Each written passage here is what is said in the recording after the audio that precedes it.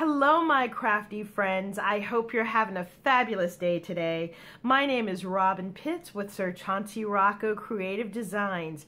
Today, I have a fun new project to share with you. I created this fall baker's basket for a swap in the Loaded Envelope Galore and More group on Facebook. I did do a video a few months ago on how to make this basket. I will be sure to include a link in the description box below. I used this Spiced Apple stack by DCWV. I thought this was so much fun. This is an older stack that I've been hoarding, and typically for most fall projects you see a lot of pumpkins, and I really wanted to do something a little different, so I decided to use this Spiced Apple stack. It's got such fun vintage and kitchen-oriented themes in it that I thought were perfect for Thanksgiving and a fall basket. This is my basket. As you can see, it is loaded with fun goodies. I'm going to take all of these things out in a few moments, but I just wanted to give you a once over of the project, and this is what the front looks like. For this project, we had to create a number of embellishments, an altered spoon, and some other fun goodies. I created these fun layered bows. These were all cut out on my Cricut Explorer. Let me take them out of the package. I made these bows using the 3D bow file on Cricut Design Space. I love this file because you can make the bows as large or as small as you want. I think this paper is so fun. It's got this rustic theme to it, and in the center of each of the bow I just included a little rose. And I don't know if you could see here on the bottom of the paper the apples. I also created these fun bag toppers. Let me take this out. This is the bag topper that I made. I love the way these turned out.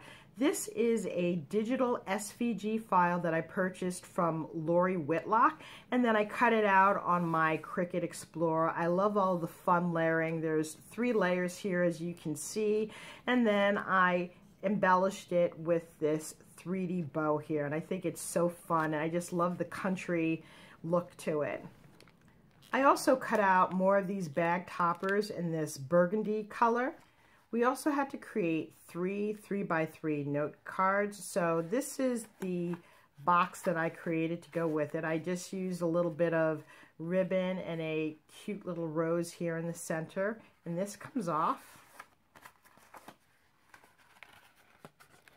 And inside you have this cute little easel card. Now, I used a Crafter's Companion die to make this, and I have a separate tutorial that shows you how to put this together. Let me show you the other cards. This is another box.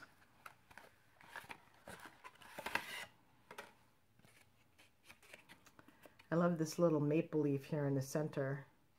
This one says one of a kind. We've got a cute little ribbon here. And this is a side.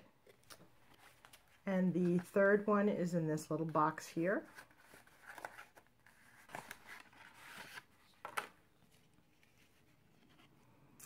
This says amazing, and on the bottom together. And this is the side. We also had to create an altered spoon. This is a wooden spoon. I'm going to hold it like this. Hopefully you can see it better. This is a regular wooden spoon. I did use Tim Holtz Distressed Stains to make the spoon a little darker. I cut out paper from the paper collection to cover the front of the spoon, and then I decorated the spoon with beautiful ribbons. Here we have a wooden veneer leaf, a little sentiment that says give thanks, and then these are all flowers that I've glued in. We've got 2 little sunflowers here, we have a little apple, little berries, and then fall leaves. And I just love this bow spray here on the top. I made this using my Bow Dabra, and this is what it looks like on the back. I think this is just a really cute home decor piece, and you could easily hang this up. We also had to include recipe cards. So instead of creating the typical recipe card, the 4x6 cards, I decided to use my graphic 45 tags because I really wanted to use this paper. I love the apples on the front of this paper. This is one of the banner tags in black. I used my die to cut out these apples here. I did decorate it with this ribbon and this red and white baker's twine, and then I put these fun little wooden leaves on the top. And then on the back, I have the recipe. This is for baked apple dumpling, and when you open it up, you have the recipe inside. I just thought this was so cute and a different way to showcase recipes. I have another recipe card here, and I love this paper. Again, you've got the apples and the grapes. This is perfect for Thanksgiving. And on the back, this is a trifold. This is a recipe for apple cookies. On the inside, you've got the ingredients, the filling, and the glaze. And this opens one more time to show the directions. We also had to include some other fun goodies inside the basket. One of them was to include a baked good product. So I've purchased these packages by Duncan Hines. It's called Perfect Size for One. This is a walnut brownie. These are individual servings of baked goods that you can make directly in a cup. I've also included some fun pumpkin spice chocolate almonds. I've included these fun pumpkin and apple scented air fresheners. I have 2 in here. This pumpkin spice candy. We have some fun felt and glitter stickers. I'm including these oven mitts.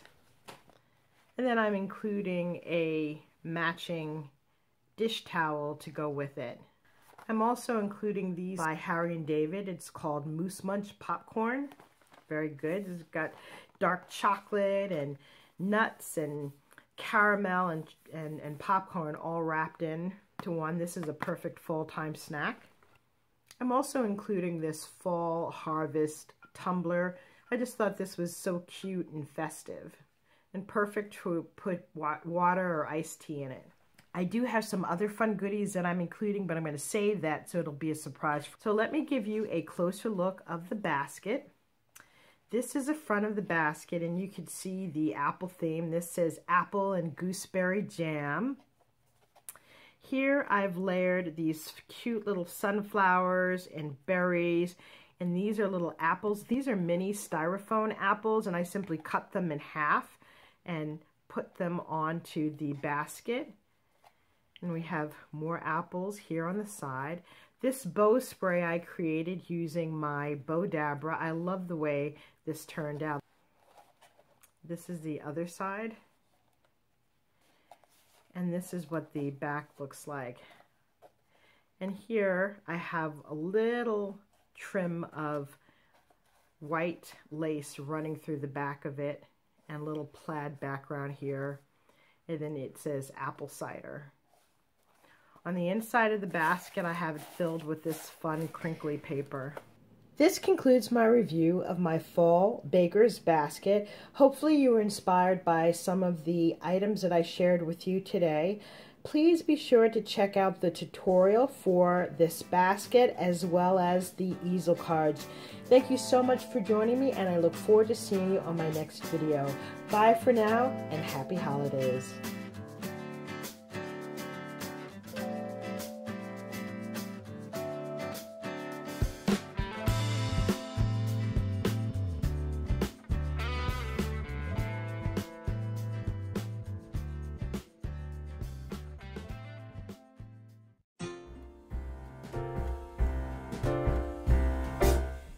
We wish you a Merry Christmas. We wish you a Merry Christmas. We wish